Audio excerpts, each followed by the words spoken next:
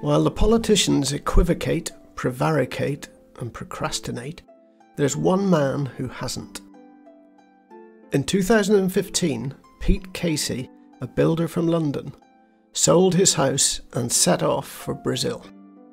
Captivated by the Amazon and the Andes since he was a child, and with the world standing by and watching the rainforest burn, Pete decided he must do something.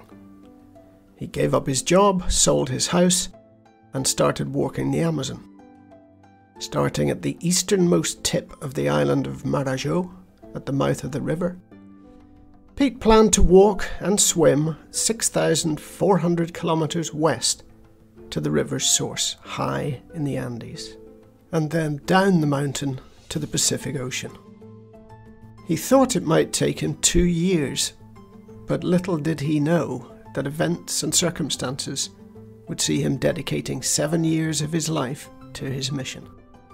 Since he started, he's already spent 6 years with the flora and fauna of the Amazon basin, living and working with indigenous communities along the way, documenting his journey, publicising the problems he sees, living intimately with what is still the largest rainforest on Earth, a vital area that continues to be burned and cut down by money-hungry farmers and loggers, while power-hungry politicians often cheer them on from the sidelines.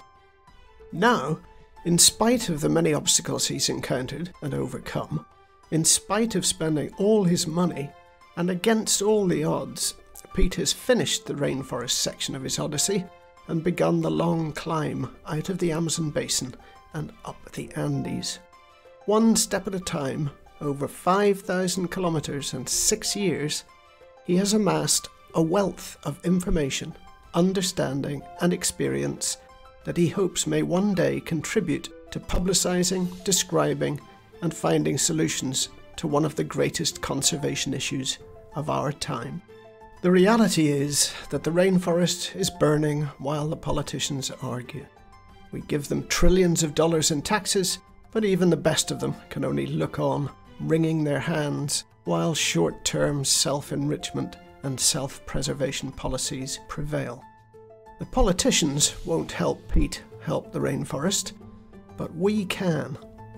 Help him finish his epic journey and bring his experience and his voice to bear.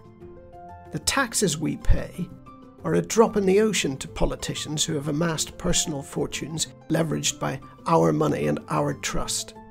And the message we send falls on ears made deaf by endemic political arrogance and ignorance. Send Pete just a few quid, on the other hand, and he really will try to make a difference. Or, if you can't help financially, then help spread the word, follow the blog, link to the website, or start the discussion in your favourite forum.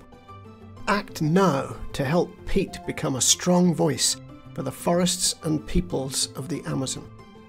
We need the rainforest and its indigenous guardians. And just right now, as Pete will tell you, they really need our help.